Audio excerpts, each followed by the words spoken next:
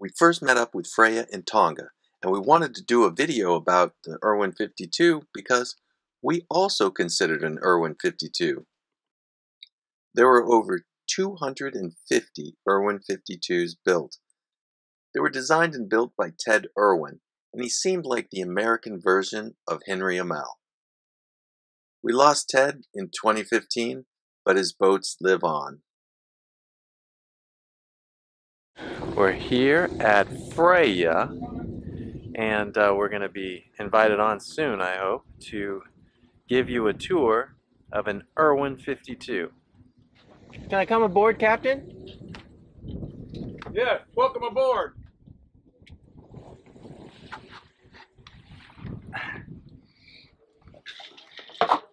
Can you introduce yourself? Hi, Captain Lewis here on Freya. You sure it's Captain Lewis? Yes.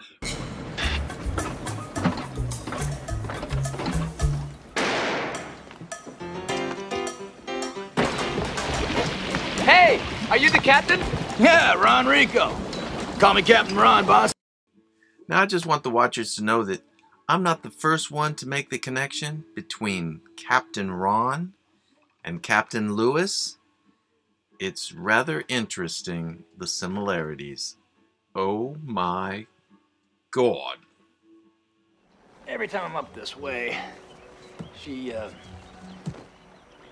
wants my manhood, you know, it's All right, well, I think let's start on the deck because Co-Captain Jules is kind of busy right now. She's kind of busy with paperwork that we have to do to depart New Zealand in the next 3 or 4 days.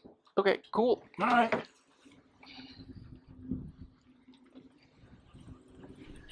So maybe we can start at the front of the boat, work our way back, and talk about, what's important on a cruising vessel from the captain's viewpoint. This particular boat has 4 sails on it.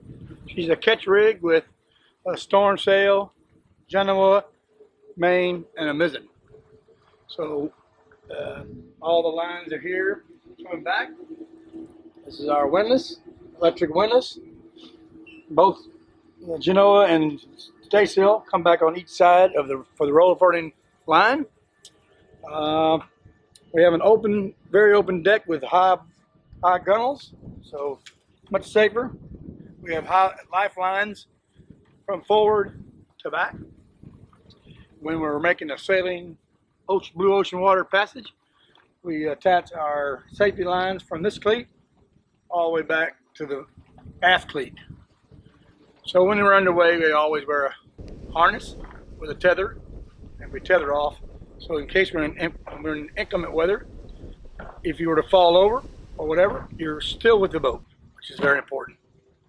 So on your lifelines and everything, do you wear your life jackets on the inside of the cockpit as well, all the time? No. If it's in calm weather and we're just really relaxed, good sailing, then we're pretty casual. But if we leave the cockpit at any time, we come out with a harness on.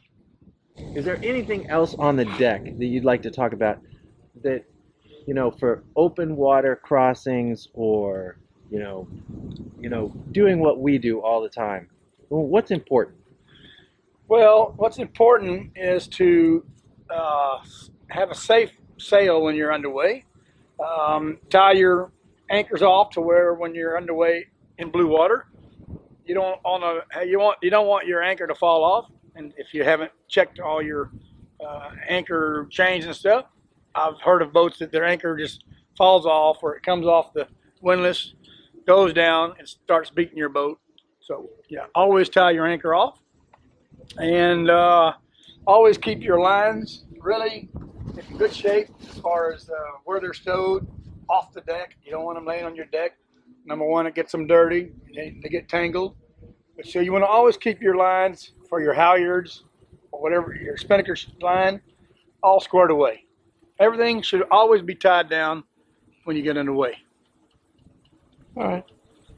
Thanks. Yeah. So you've got some extra fuel on your deck. Tell us about that. Well, in the last 3 or 4 years on this particular boat, we've never carried jerry cans because we carry 1,200 liters of fuel in solid tanks. But after Fiji, we'll be heading up to the Marshall Islands and a few islands that may or may not have access to a marina or a dock for us to access fuel. So we're prepared to, if we have to get some fuel for the boat, we have 10 jerry cans, and we've having a board made to bolt to the stanchions, and then those 5 cans will be secured full of diesel. So we're always able to go get diesel if we need to. So Aquarius is right behind you. Yep. And one of the things that we budgeted for before we started was, we thought we were going to be burning about $100 worth of fuel a month. We haven't even come close to that. Yeah. Did you find the same? No, we use a lot more than $100 a month because we like to live in comfort. It's our home. We have air conditioning we don't always use, but we have a big water maker that runs off our generator, so we make 240 liters an hour of water.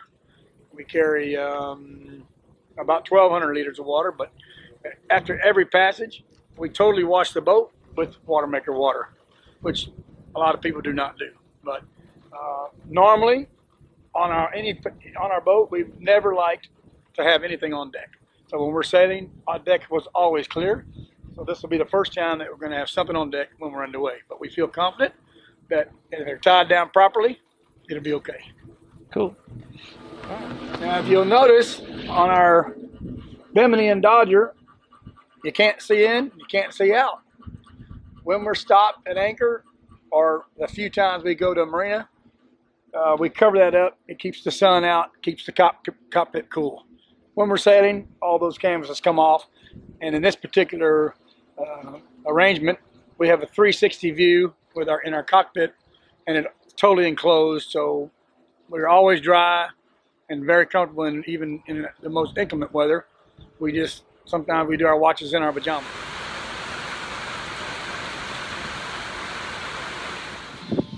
Well, here we are. You can see our schedule here, where we're at coming into San Cristobal.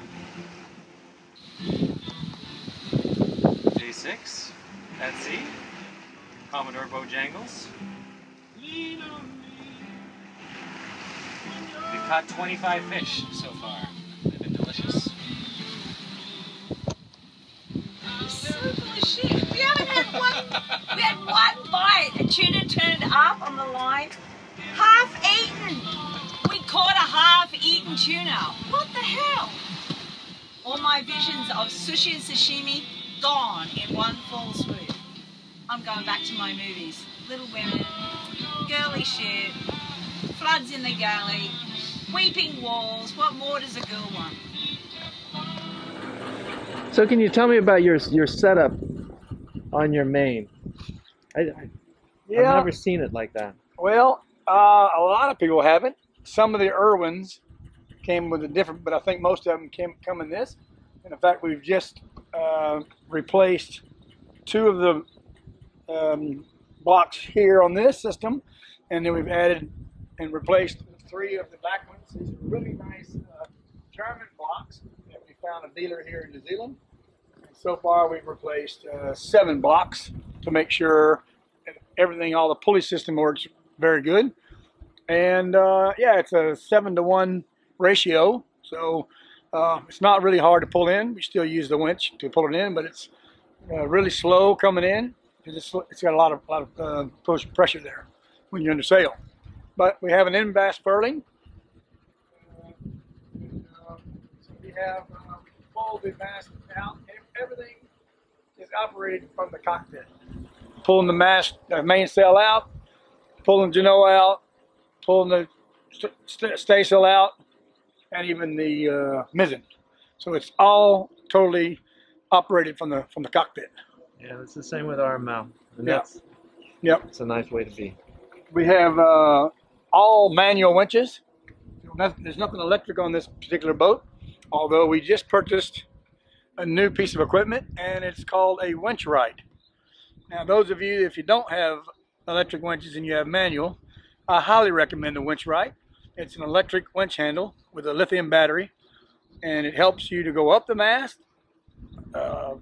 Jules tried to get me up the mast a couple times. I'm kind of a big guy, so it took her about an hour. But now we have the winch right.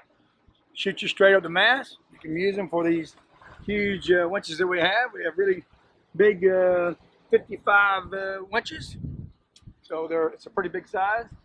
Again, here's our enclosure. So all of it is totally enclosed. We can open it up on every panel except the two sides of the front. Yeah, we always have a good air available. We also have 3 solar panels that help us during the day. They don't charge a lot, but they help because we've got a 1,350 amp hour bank batteries. I think it's 1,110 amp batteries, gel type batteries. And we have the 3 solar panels, and we have a nice dinghy davit here in the back, stainless steel, which carries our dinghy with chaps. And once we leave to go offshore, we have stainless steel straps, not the straps, but the gadget is stainless steel, and we strap this way 3 times so the boat can't go back and forth sideways. And then we take one line from the back of the dinghy up to here on each board, bow and starboard. And also, as a safety precaution, we hook chains, 2 in the back and 1 in the front. So if happens the block system breaks, the chains are going to still hold that dinghy up. So something I learned, and I never had that before, and I've never had to use them. I mean, I use them all the time, but the lines have never broke. But if it does, the dinghy's there. Also, when we're on a passage, on long passages, we always take the motor off and we secure it to the side rail. So that way, we would never really use this as a life raft, because we have a life raft. We have a 6-man offshore life raft, which I highly recommend to have on board and when you're doing your cruising. These are the lines for the mizzen. So it's all going to be done right here in the cockpit. We have more of our safety equipment. We have 2 throwable. We have a horseshoe and a ring with an overboard light. That's for safety. Up forward on the port, we have the 6-man life raft. We have a life sling available as well. So if you're out in the water and you're unconscious, or you need to be hoisted up for you're injured, you use the life sling. Now at anchor, we have these solar lights that we help to light up the boat. So when we're off doing something, we come back at night, we kind of recognize our boat, and it also lights the boat up a bit more so other people don't hit us, because it does happen. Yeah, and we actually lost our boat one time in a big anchorage. Yeah. Sometimes it gets kind of tough. I tell you, it gets when you're coming back to an anchorage and you have 60 boats, and you're like, wow, and they're all have the same type of anchor light. Some people add little green lights on the back just to segregate that, but we do these lights, and they're really nice. They're solar lights. I will go forward here. Oh, and we have adjustable backstays on the mizzen, adjustable backstays on the main mast. There's our life raft that we keep on board. We have on the rigging, on this particular rigging, we have a hydraulic backstays, we have a hydraulic boom bang, and a hydraulic topping lift. I mean, not topping lift, but what's the line? Whatchamacallit. Whatchamacallit. All right, come on in. Oh man, this is our cockpit, and because we're getting together to get underway, we're doing our last minute washing. I'm just eating Jules, lunch. there's Jules. You know what I like about this cockpit? It's kind of similar to what we have on Aquarius, is you can lay down on this and you can sleep up here if you wanted to. Yeah. You can keep an eye on everything. Yeah. And I really like that about both Aquarius and Freya. Yeah. You can just put a pillow here. Yeah. Just sleep up here. It's You really got- comfortable. Yeah. Yeah. And you get all the view, and you guys have such an open cockpit. It's so Well, much more normally open the than front is not covered. yeah. Until I'm done. And you can like look out and you can have Yep. see everything. I really like that. Well, when we're underway, if I'm not on watch and I don't feel like going down below to take a nap, I sleep right here. It's a boat. It depends on which tack, but either that side or this side. We had new cushions made for it. And this is our helm station area. And on this particular boat, we have an autopilot, we have a depth sounder, a GPS, an AIS, and a compass. So we don't have a lot of fancy stuff, but we have the essentials, which I believe is the AIS, a radar. I like to have them both. Depth sounder when you're coming into areas that are shallow or not, and your autopilot. But when we left Panama last year, we didn't want to take a chance on our autopilot going out and having to steer 4,000 miles. So we purchased a spare autopilot, plug and play, exact same thing that we have on board. And thankfully, we haven't had to change that out yet. So that's a good thing. We have this little box that keeps some of our stuff that we need in the cockpit for just like headlamps or so forth. These are all the leads for the sails up forward. That's the main sheet. So it comes through the door there. We have two windows here for us to see the sails, either during the day or during the night, so you can actually see how your sails are doing. And our boat hook, we keep handy when we're coming in. We'll put that away for this passage. And yeah, so how about we go below? All right, let's do it. Yeah. We're doing last minute things for the preparations for our journey, which will be departing probably Monday. Today is Wednesday, so the following Monday. And this is our home and our transport and our lifestyle, which is great. I'm just the secretary today. I'm doing all the boring maintenance stuff, you know, emailing, copying, sheets of paper, all the things you need to do. Come on, Jules. You never are boring. This is true. Maybe I'm not boring, but this is the paperwork that's necessary to actually leave a country and then arrive in another country. Very different than hopping on a plane. But you learn a lot because you have to learn that to do this or fill in all this paperwork, you sort of have to know the answers to everything. What color is your hull, how deep it is, how long it is, what the sails are. They ask you all sorts of crazy questions. Not crazy, important questions that you're supposed to know. So actually what I do is I keep all the information on what's called a sheet, one sheet, which will have, I use it as a cruise sheet. So when I go into a country, if they ask anything at all, I can answer them on the spot. So that's my role, other than in the galley. Then Cool. I'm the cooking queen. But I like the one you said last night about Which was? he does all the maintenance and you do all the cleaning. Oh yeah, I think you've seen that. Anyways, one of the first things that I noticed about this cabin is the size. 15.6 width. Well, 15 feet 6 inches is the 12 breadth. meters. Yeah. I just love how wide it is, how open it is. You know, you can, if I sit down over here, I don't have to be very close to you guys. That's right. I can keep my distance. This is really nice. And actually, if people are concerned about, some people say, oh, but what happens when you're underway? Do you fall and everything? These two grab rails up here. Some people do the pole dancing. They, Do you pole dance? no, sorry. I've tried. So we have, The only person that's pole danced recently was an 8-year-old. yeah, And he loved it. yeah. But me, no. So these boats are really well equipped with the grab rails, handles, not for doing chin-ups, but it really, because this boat is a wide boat, you can't reach on one side or the other at the same time. So I always use them. Everybody uses these handrails when we're underway. It's very safe. What's the most important thing that you have on the boat that you use every day that most people don't know about? I have an iPad with my favorite chef's videos on it, which I watch, or something else that I watch up there, and a cup of rooibos tea. That's probably awesome. Yeah.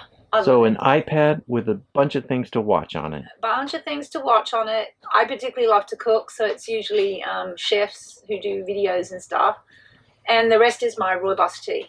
I love rooibos tea. It's non-caffeine tea from South Africa. And I usually have that with honey in a mug. All right, what about you, Captain Ron?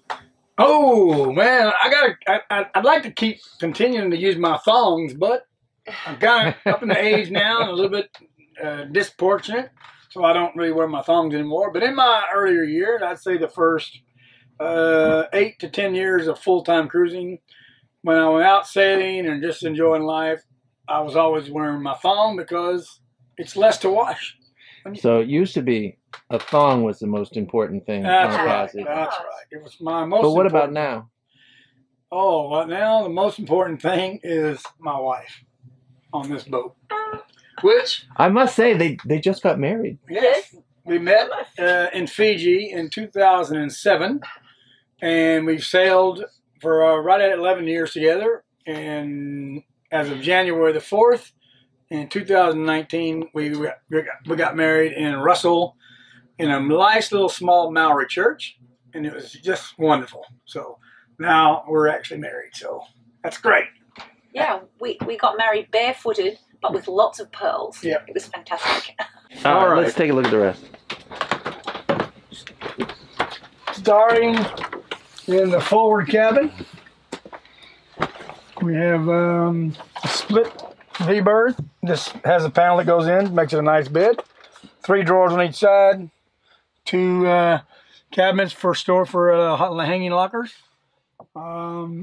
Every cabin has a hatch and a fan and an air conditioning vent. We don't always use the air conditioning, but it's nice in a hot day in a marina if we ever stop.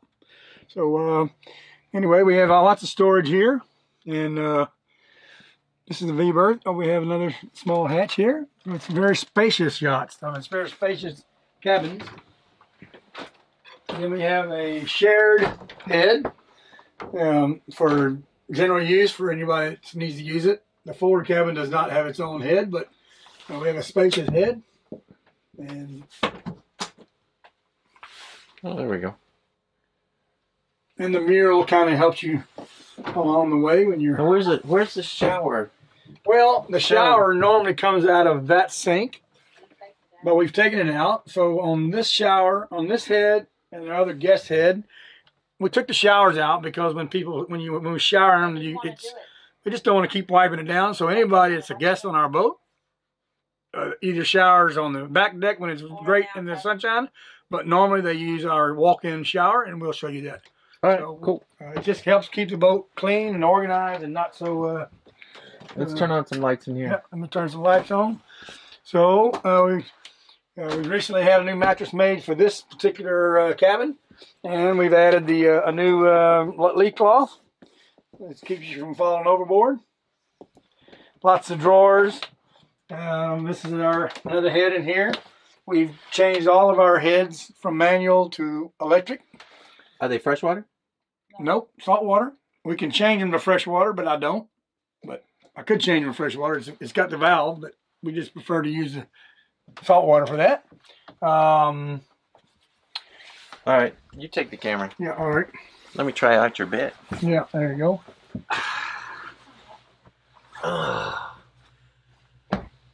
I love this bed. You know what? I always love firm beds, and this is nice and firm and perfect. Yep. I could be very comfortable in that bed.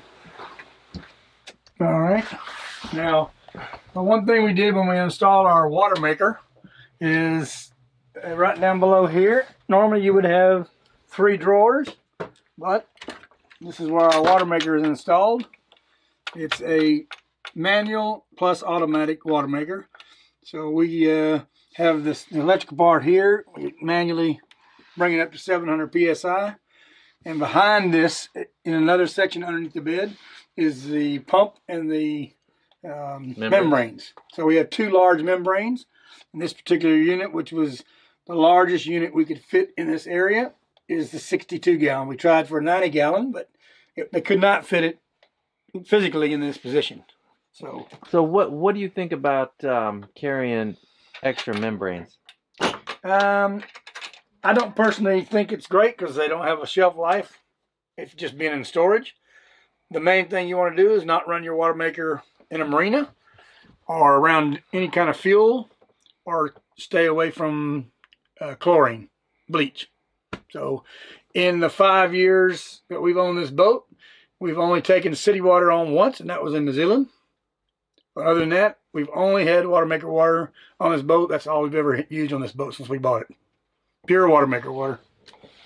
Here's Jules' special area. I will turn the light on so you can have a gander. We just had lunch, so some of the dishes haven't been done, but we have a nice Force 10 stove, 3 burner. Lots of storage here. Lots of storage here, here. Drawers. This is our stand-up freezer. Really nice.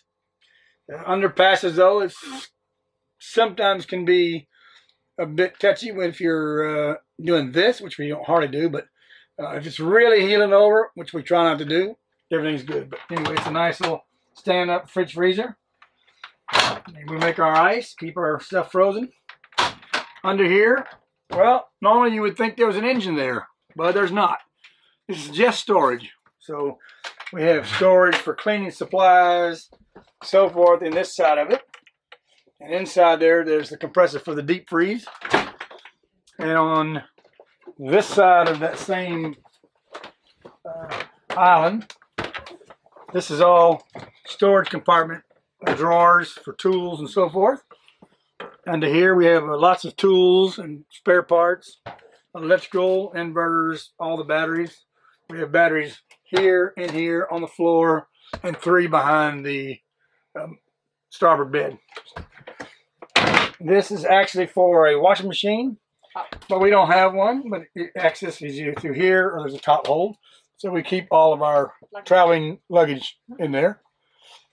This is actually a crew bed, but the first year we bought the boat, we realized we're not going to have that many people on the boat. So we took the mattress off, and now this is never here. It's only because we're working on the boat, but everything gets stowed. But normally this is all cleared off. It's your workbench. Huh? It's your workbench.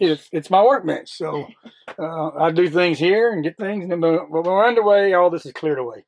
And then part of that is this nice deep freeze that we have. So it goes down to all the way down to here. It's a generator-driven freezer, and we run the generator twice a day to keep the freezer, and it stays cold. We carry a lot of our fruits and vegetables in these baskets, which is really nice. It keeps the air through them so they don't rot. Like this will be totally full of fruits and vegetables.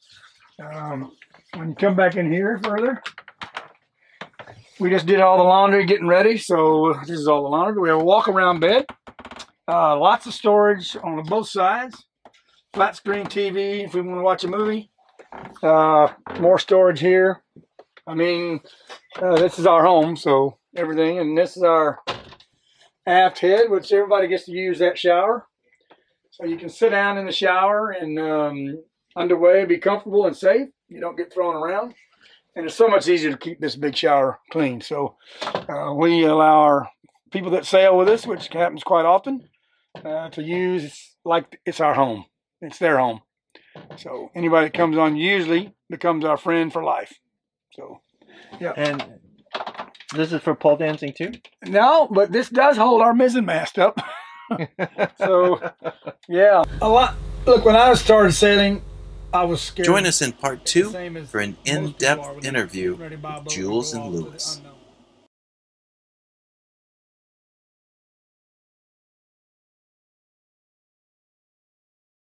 Like this video, give us a like down below and click here to subscribe. That really helps us. And if you want to watch more of us, click one of those.